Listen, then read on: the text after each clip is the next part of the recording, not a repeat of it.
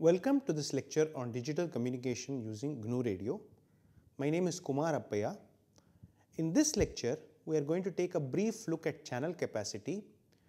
Channel capacity is related to the maximum error-free communication that you can perform over a channel. We will largely focus on the binary symmetric channel, but briefly mention how these concepts can be carried forward to other channel types also. As an outline, we will talk about rate and error-free communication. We will briefly mention typical sets and their probability, and then we will roughly specify the capacity of a binary symmetric channel and just mention the capacity for a Gaussian channel that is more practical and that is more related to the simulations that you have seen, and summarize what the implication of capacity is in practical communication systems. When you look at rate for error-free communication, so if you consider an NK block code, okay, as we have seen in the past several lectures, an NK block code has a rate of k upon n. Now the block error, let's say in a binary symmetric channel, occurs if enough bits get flipped. Like the thing is that you have a noisy channel, this is a binary symmetric channel. If there are no bit flips, there is no problem. If there are bit flips, then you can potentially correct for those bit flips. For example, we have seen the Hamming code as an error correction mechanism. We have seen the repetition code as an error correction mechanism, and these codes essentially are able to flip the, rather are robust to those bit flips and still say, okay, most likely this particular code was sent and therefore your k bit message is this. Now, if hypothetically, we demand error-free communication. What does that mean? Error-free communication is where you have a channel that introduces errors, but you have added enough redundancy so that all these errors can be handled. Let's take an example. Let's say that you have a channel with, let's say a binary symmetric channel with p is equal to 0.2. Then the probability of each bit getting flipped is 0.2. But suppose that you use a code and reduce your rate, let's say use a repetition code and repeat everything 11 times. Then potentially the error rate can be reduced significantly, the effective error rate can be reduced significantly, because even though your channel is flipping bits, the error control code is able to handle those bit flips. But the price you pay is that the rate is very poor. In the case of 11 repetition code, it is 1 upon 11. The question that we are asking is, what is the maximum k upon n that is achievable or possible as n goes to infinity? Now, one key idea here is that we are giving a block length that is very, very large. That is, I am allowing you to essentially send several bits, a block of several bits, and then asking you to give me the maximum possible rate. Now, one advantage that you will see happening is that when you allow me to use the channel or send bits over the channel multiple times, as you send bits over the channel multiple times, what ends up happening is that there is a certain pattern in the error, the pattern in the types of errors that the channel introduces, and getting a handle on these patterns can allow you to design codes that can beat the errors. That's basically the way you can get capacity. In practice, if the block length is very high, what is the maximum k upon n that we can get with an arbitrarily small error rate? Now, practically, as students of probability, you know that whenever you have a binary symmetric channel with any non-zero probability of error, for any finite n, there definitely is going to be some situation where a large number of errors happen. Irrespective of the code that you use, you will always end up getting some decoding error, of course. So let us change it a little bit. Suppose that if you want a practical idea, suppose that I demand that the error should be less than 10 power minus 9 or less than 10 power minus 12. Then maybe you may be able to design a code. Of course, the easiest way is to just define a repetition code. The repetition code, however, is very poor, because if you want an arbitrarily low error probability, you have seen that you need to increase n significantly and the rate is going to be 1 by n. And as n tends to infinity, 1 by n is going to be close to 0. I want the highest possible k by n, which gives me error-free communication with over a channel with errors. So let us look at a binary symmetric channel with error probability P. What are the most typical error sequences in n-channel uses? Now this word typical has a special meaning or special connotation in the study of capacity. Typical does not mean, typical means probable in the sense that it's not the most probable error sequence. That is, you know that if P is less than half, then the most probable error sequence in a binary symmetric channel is the all zeros. Let's actually just, so what we are asking is, what is the most probable number of errors when bits are sent n times roughly? So let's actually just look at this in more detail.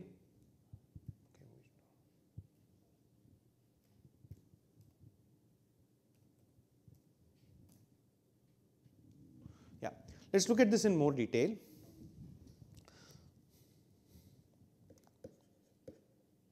We have binary symmetric channel with error probability P. It looks like this. A 0 is transmitted as 0 with probability 1 minus P. A 1 is transmitted as a 1 with probability 1 minus P, but they get flipped with the probability P. Okay. Let us now look at the binary symmetric channel with multiple uses, meaning transmission of multiple bits. Let's say we look at 3 bits. Okay, with 3 bits, let's look at the error pattern.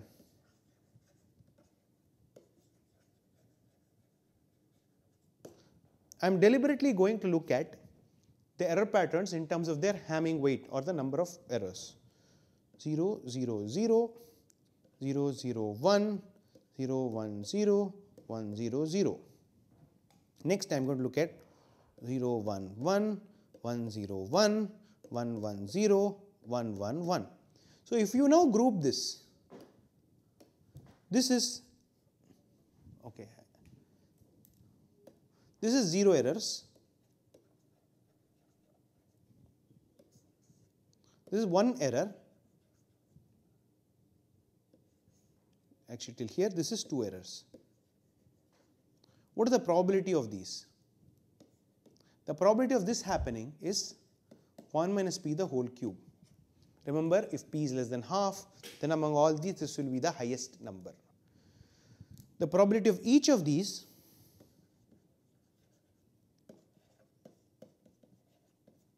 P into 1 minus P the whole square, the probability of each of these is going to be, I should have done this here, and this is 3 errors, of course. 1 minus P, and this has probability P cube. Remember, if P is less than half, let's say P is 0.1, then this is going to be something like 0.9 the whole cube, this is going to be 0.1 the whole cube, and you're going to have a couple of more numbers which add up to 1. Of course, if you add up to 1, if you count the number of these sequences there, 3 times this, 3 times this, and this is the situation that we have. The most likely is 0.9 power 3. Okay? Yeah. Now, let me ask you a question. Let's say n bit error patterns. Let's actually now also write the total probability here. Okay, let's not write it in terms of this number. Let's write the cumulative probability by taking into account all possible sequences, just for our reference. So 0 errors is 1 minus P the whole cube. 1 error is 3P to 1 minus P the whole cube. 2 errors is 3P square into 1 minus P the whole cube and P cube. Now, rather than target individual error patterns, suppose we try to target the number of errors that the channel will introduce among multiple channel uses. In such a situation, which is the most, which one of these is the most likely is where the typicality starts occurring. In other words, the most typical sequences are those where even if you look at large numbers of large block lengths, where all the probability is. For example, 1 minus p the whole cube may be a large number, but 3p into 1 minus p the whole cube may or may not be. So, for example, if you look at n bit error patterns, okay, let us say that we say 0 errors. The total probability of 0 errors is 1 minus p power n. 1 error,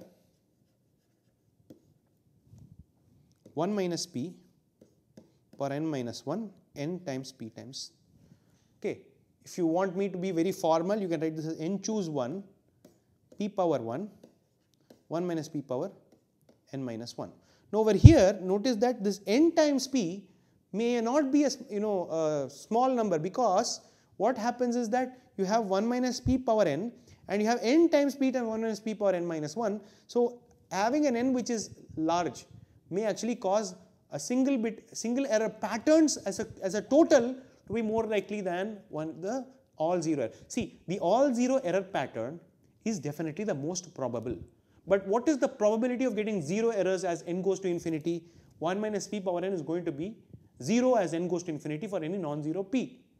So, I am saying when you make the block length larger, I am 99.999% or almost 100% sure that I am not going to get all zeros. What is the most likely group of error patterns that I can get? And that is what I am looking for. So, let me now say k errors. I will just write the k errors. You are going to need n choose k, p power k, 1 minus p power n minus k. This is the k errors. So, if you have k, maybe k is not a good notation, because we use that for our block length and everything. So, I will change it to, let us say, L errors. Let us just for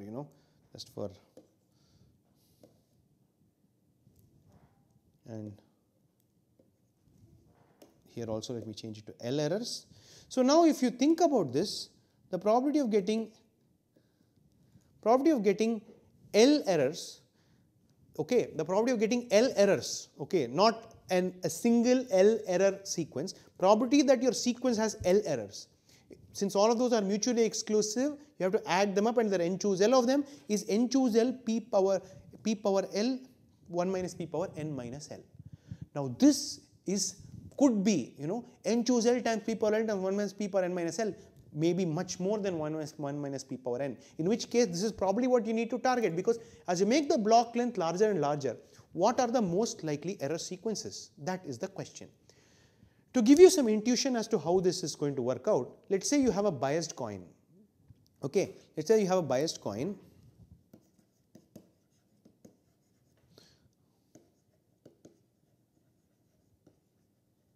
Let us say probability of heads is equal to p, 1 minus p, let us say. Okay, probability of heads is 1 minus p. Then the probability of the sequence H,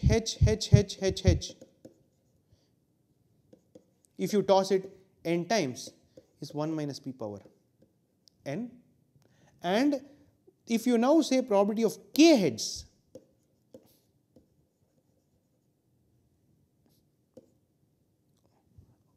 let us say not k, again I am making the same mistake. Let us say L tails, n minus k, n minus L heads is n choose L, p power L, 1 minus p power n minus L. If I ask you the question that if I toss the coin n times, where n is a number which is really large, like 10,000, 1 million, what is the L that is maximum? What is the most likely number of heads that you will get? Intuitively, this is a binomial distribution. Of course, the PMF of binomial distribution. I am asking you what is the peak of the binomial distributions, in terms of L, which is the most likely number of tails that you will get, or heads that you will get, and that is going to give you an indication.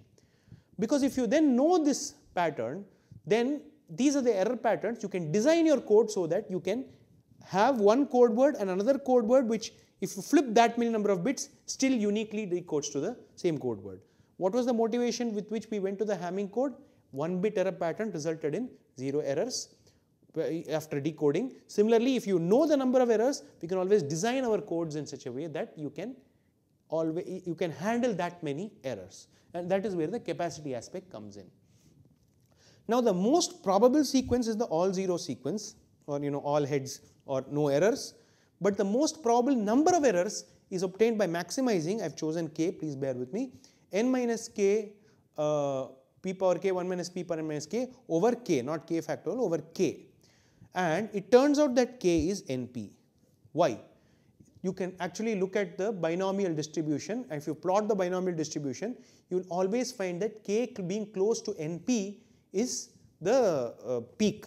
If you want a more intuitive answer, you can think of the binomial as the summation of independent Bernoulli, and if you keep adding independent Bernoulli, then you, from the central limit theorem, you know that the mean is, it's going to look like a Gaussian. In fact, if you plot a Bernoulli for a large n and the PMF of a Bernoulli for a large n, it looks like sticks which resemble a Gaussian shape, and the peak always happens close to np. The reason I am writing approximate is because k is an integer and np may or may not be an integer, but the peak always happens close to np. This gives you an indication of the fact that the most likely number of errors is going to be np.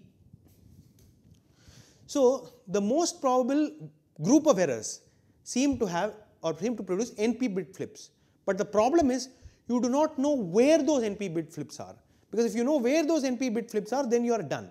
But your code, which is consists of 2 power k code, 2 power k codes, have to be in such a way that if you flip np bits, still you are able to map back to the same code and not go to another. More than np is fine, but if you flip np code, np bits of a code word, it should still be minimum distance to the same code word. That is what we are going for. Now, while this is the intuition, typically the decoding process is not that simple for finding out capacity, but let's go further. What if we choose n length code words that are separated sufficiently so that np bit flip does not hamper decodability? In the case of Hamming code, you said I want to separate them in to such an extent that one bit flip does not hamper decodability. Now it's np. Now here is where we are going to actually just make a packing based argument. The total number of code words, total number of code words, or rather total number of sequences which are n bit is 2 power n. Remember, n is a large number. So you have total 2 power n sequences. Now we said that let's take n bit code words in such a way that flipping them np times, flipping them np times results in some sense the same number of results in unique decodability. So it's like this, meaning there is a particular n length sequence. If you flip any np bits, then you get several code words. How many such code words do you get? N choose np. Roughly. You don't believe me? It's very simple. Take any n length code word. How many different n length vectors can you get by flipping np bits? It turns out that it's just n choose np. So it's just a binomial. You just have to, how many L bit flips can I perform? N choose L into. So now the number of code words, the number of code words that I can accommodate in this 2 power n space is going to be 2 power n divided by the ball which is of size n choose np. So let's give you some intuition over here. Let us say this is the space of 2 power n bit sequences. This is a code word. Let's say we call it x. Any np bit flips,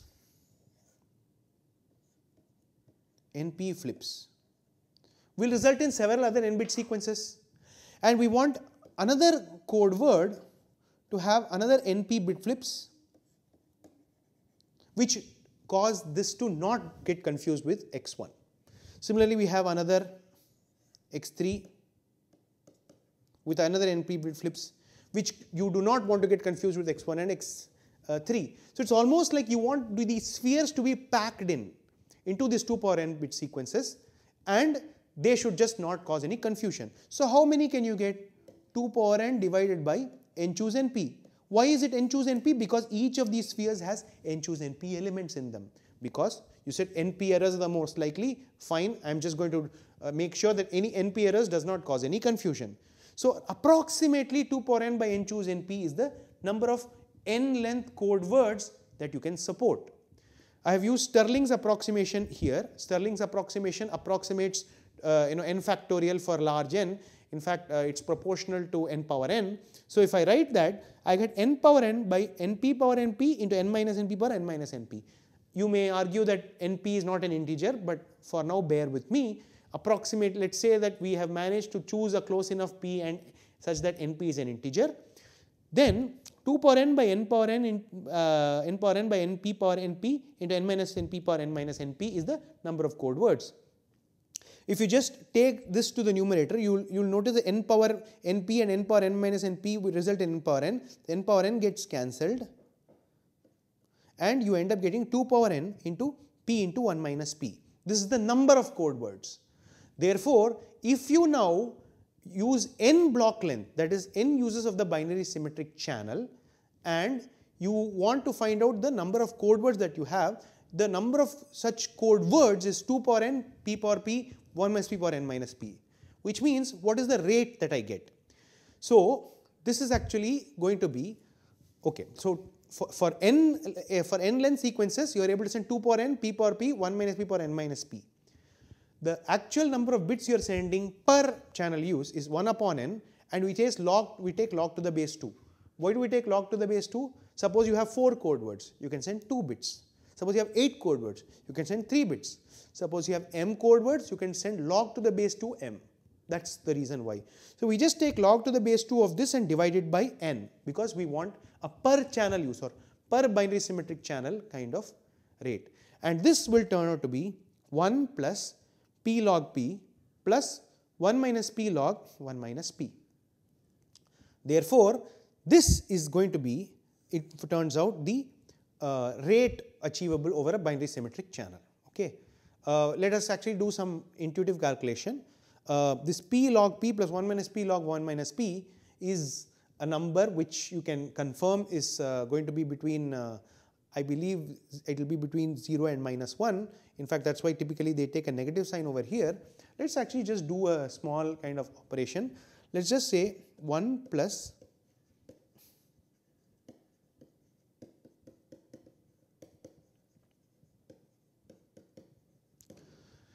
what happens when p is 0? When p is 0, okay, then p log p, right, that's the tricky part.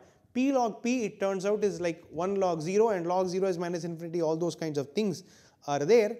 We are just going to take p log p to be 0 over here. So you get, I am going to call this r. R is going to be 1, because I am just going to take this to be 0. Similarly, if you say p is equal to, p is a number less than half, so let us take half. This is going to be 1 plus half log half plus half log half, right, because p is half, 1 minus p is also half. This is equal to 1 plus half log 1 plus log to the base 2 of half, and log to the base 2 of half is going to be minus log to the base 2 of 2, which is 0. So the intuition says p is equal to half implies that the rate achievable is 0. What does this mean? See, here is the thing. If p is equal to half corresponds to the case of like a fair coin, that is, the most typical sequence is the one that contains an equal number of heads and tails, or an exactly n by 2 errors. Now, if you have n by 2 errors, then there is a problem, because let's say that the worst situation you will encounter is you use a repetition code.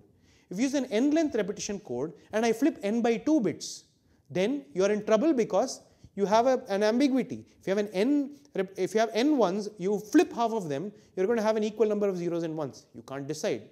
Similarly, if you take n zeros and flip half of them, you're still going to have an equal number of zeros and ones. So intuitively speaking, when p is half, the rate is 0, because even a repetition code will hardly work, and that's the reason why. P is equal to 0, no bit flips. In one binary symmetric channel use, I can get 1 bit. Why? Because that's the case where the binary symmetric channel sends zeros as zeros and ones as ones. So if you now go a little further, there's this notion of the so-called typical set. This is just to formalize the statements that we made earlier. You can just understand this in terms of probability. If you have x1, x2, xn as IID random variables drawn from a finite alphabet x, the typical set A epsilon n, this is basically making it formal, contains sequences that satisfy h of x minus epsilon is less than or equal to minus 1 upon n p of x1, x2, xn is less than or equal to h of x plus epsilon, where h of x is the entropy of x defined as summation over x minus p log to the base 2 of p. This is a binary entropy. Now, in this case, our finite alphabet here is 0, 1, and hx minus epsilon, hx plus epsilon is less than or equal to minus 1 by n p x1, x2 up to xn. What does this mean?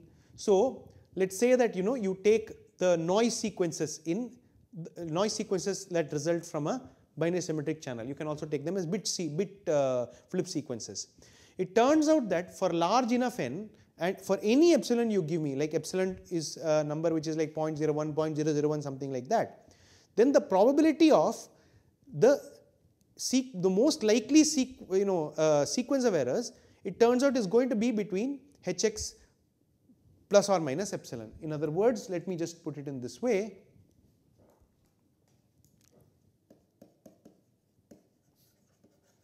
For typical sequences, probability of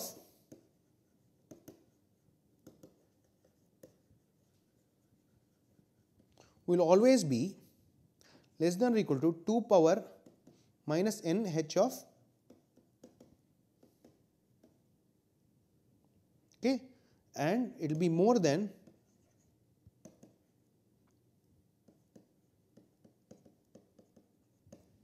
this is something that will happen.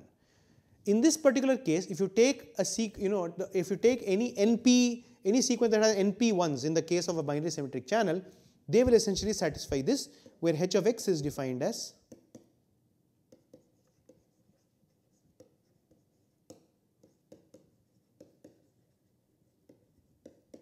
this is not very different from what we saw earlier. Here we saw that this is maximized for L is equal to NP, right?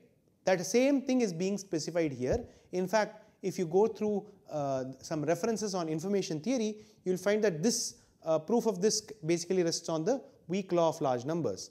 And the noise sequences in a binary symmetric channel are typical because as you make n larger and larger, it turns out that only the sequences that have NP ones are going to start appearing, and these sequences are going to be having a probability of 2 power minus n h of x approximately, and therefore they are the only sequences that you have to handle. Therefore, when you design your code words, they have to essentially be able to handle these typical error patterns. So as n tends to infinity, typical set sequences amass all the probability. In other words, let's say the all zero sequence, all zero error sequence, 0 probability. All error sequence, 0 probability. Close to NP errors, they have non-zero probability.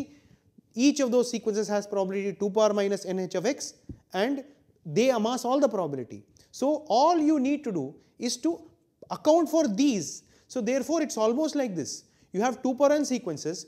You need to partition them so that any NP length errors are handled. That is, you need to design your code to account for the fact that the 2 power n sequences which you have, rather the n bit sequences that you have, they partition the 2 power n sequences into those that are robust to these typical error sequences. If you want a formal kind of picture, you have 2 power n h of y, and if you work it out, let's say y is equal to x plus noise, you will find that if you choose x to be equally likely 0 and 1, and n is any distribution of binary symmetric channel noise, you will find that 2 power n h of y is actually 1. So, and there is this concept of h of y given x. So you will have to evaluate the distribution of y given x is 0 and 1 and place this actually, but that is actually 2 power n h of y by 2 power n h of n. What does this mean? This, it turns out, is 1 minus h of p.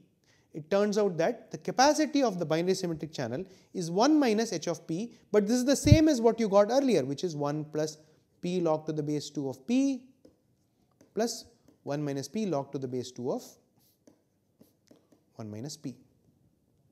So this is exactly the capacity of a binary symmetric channel. Formally speaking, however, you need to actually prove the fact that this rate is achievable, and you need to also prove that any rate above this is not achievable. For that, you can refer to a good textbook like Fundamentals of Information Theory by Cover and Thomas, or any other textbook. But the intuition that you have is that n-length sequences are present, n-length bit sequences. Of those, you choose those n 2 power k sequences such that any NP flips result in no ambiguity. So you want to handle only the typical error sequences, and that partitioning intuitively gives you this capacity. A quick kind of aside to AWGN. If you consider a real additive wide Gaussian noise channel, in this case x square is less than or equal, expectation of x square is less than or equal to p. That is the constraint that is placed, because in the case of an AWGN channel, your x can have a higher and higher power, and your n is the noise, so we will say Gaussian noise. Of course, it is wide and mean 0, and variance is sigma square. It turns out that the capacity of this channel is half log 1 plus p upon sigma square. Intuitively, this makes sense, because if you allow p to be higher and higher, you can choose x's to be more and more robust, and you get a higher and higher rate, and the number of possible x's that you can potentially choose is related to c. Of course, much like in the binary symmetric channel case, you cannot directly just use x's. You need to create code books of multiple x's. You need to basically be allowed to use the channel multiple times, and that way you can get a large number of channel uses, and that's where you can achieve this capacity using typicality once more. So as an intuition, if you use the channel n times, just like in the case of a binary symmetric channel, you have x1, x2 up to xn, and the noise essentially gives you x1 plus n1, x1 plus x2 plus n2, and so on. So if you use the channel n times, then this n is actually the n as opposed to the noise in the previous one. Apologies for the confusion.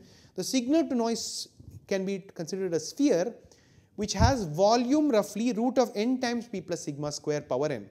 Okay, because your y has volume n root of n of p plus sigma square power n, and the noise sphere has root of n sigma square power n as its volume, because it's like you keep generating n-length sequences of noise and plot it as a sphere in n dimensions. It's a sphere which has volume, its radius is root n sigma square, so volume is proportional to root n sigma square power n. Of course, I am ignoring the constants that go there, because I am going to take the ratio.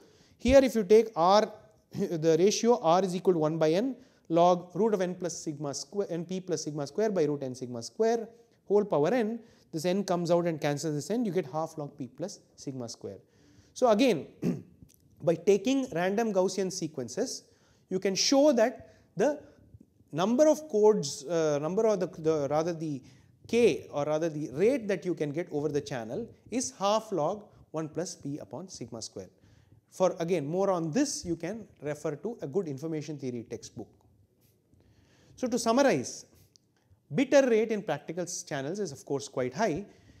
Coding reduces bit error rate, but suppose that I demand an arbitrarily low bit error rate, what is the highest rate that I can get? The channel capacity is the ultimate limit, and as the block lengths go to infinity, you can reach close to this. In fact, modern codes such as LDPCs and turbo codes in several situations are able to achieve very close to the channel capacity, with of course some error margins taken into account. And for more information, you can check some good references. There is in particular the Shannon-Hartley theorem that extends this to the case of channels with bandwidth. So if you have a wideband channel, you can actually say that per hertz achievable rate is this much, and this is the capacity. And you can look at several information theory courses and modern coding related references for more information on information theory and coding and their connection. Thank you.